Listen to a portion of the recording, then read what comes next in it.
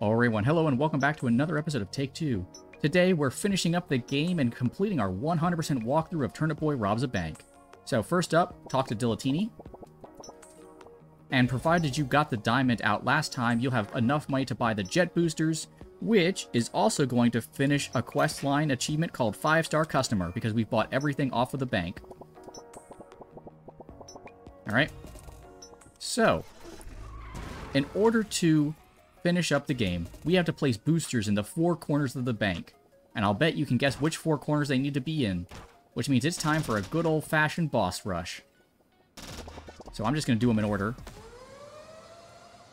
But it doesn't matter, you can do them in whatever order you would like. Again, with the TK beta, it's extremely quick to kill these guys.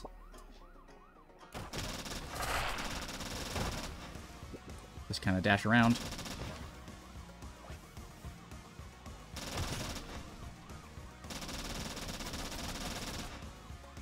Look at that. He's just almost instantly dying. We've definitely come a long way from when it took us a couple minutes to kill him. He stands not a threat whatsoever. And there he goes. Now, as long as you place the booster on their throne, even if you were to die to, say, Uncle Rigsby or Mecha Chad, it's not actually going to matter. Because they will not respawn until you beat the game, essentially. So, next up, we're going to head through here.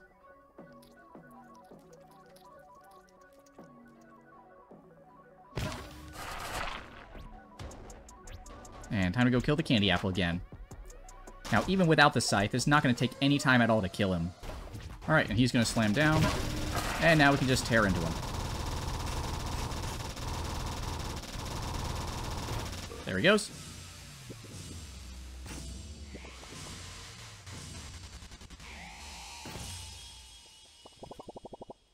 Alright, time to place the second launcher. Alrighty, here we go. Time to take on Chad again. So again, even with our weapon, he goes down very quick. Whoop. And we're just going to dash around.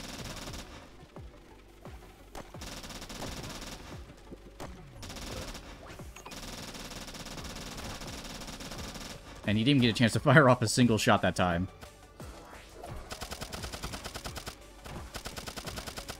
Now, the good news is that he always does start his laser a little further away from you. So, if you're worried you're right next to him when it spawns, don't be too bad. Because he won't be, like, right on top of you when he does it.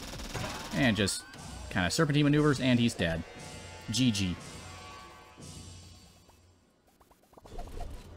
Alright. Alright, place the launcher, and then go get ready to fight the 4th one. Pick up a health pack, and here we go.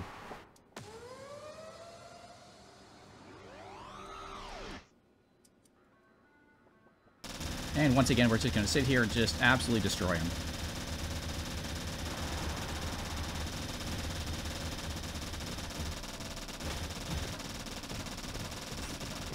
There we go.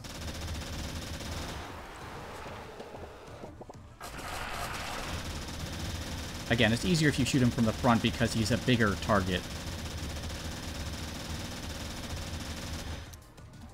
Oh, we're out. Oh no, I grabbed it with the wrong weapon. Thankfully, one of the enemies was foolish enough to drop the best weapon in the game mid-boss fight, so we're just going to pick this one up.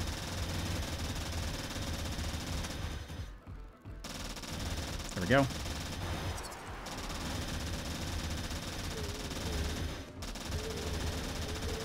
Come on, and dead. That's officially all 4 of them gone. So in order to do this, you have to build the bridge first, and then you can walk on it to place the last booster. Don't make the mistake I did one time of accidentally building the bridge and then just leaving, and I had to refight him again. Alright. Now, before we go over and do the last portion of it, I'm actually going to run back and grab my SMG real quick, so hold on. Press the center console, and you'll get the greatest achievement name ever. See you later, Space Turnip.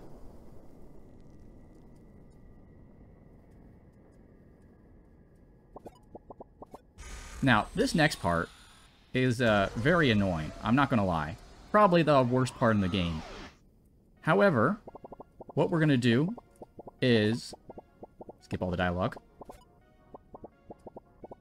Alright. We have to basically run and take out all the boosters again. So start off going down. Oops. Head over here. You also need to make sure that you clear the debris out of the way. We're going to head back over because some of the pathways are actually blocked off. Head over to do the green one.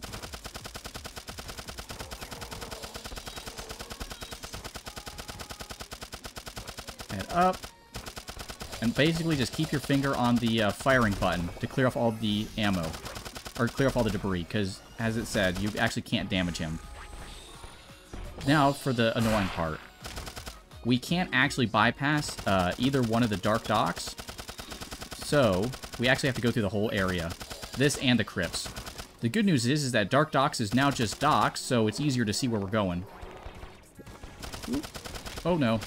I just got hit by a bunch by that. So again, it's very easy to die here. And there's basically no health packs anymore. Press that, and we've only got one left to go. So we're going to head down. And again, just keep your finger on the firing.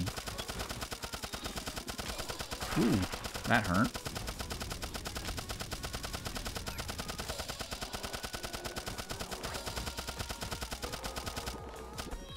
Ooh. That was close. Alright, we're almost to a health pack. And the exit.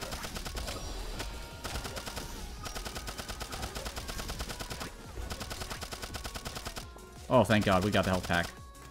Ooh. Alright, and here's the last booster. Unfortunately, we're still not done.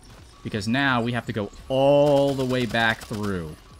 Thankfully, the debris does not respawn, and if you've managed to kill any enemies, they will also not respawn. So it's pretty much just a straight shot back.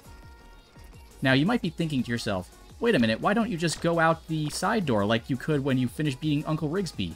And that's because the area is actually blocked. You can't actually go anywhere once you get to that point. So, whoops, don't do what I'm doing.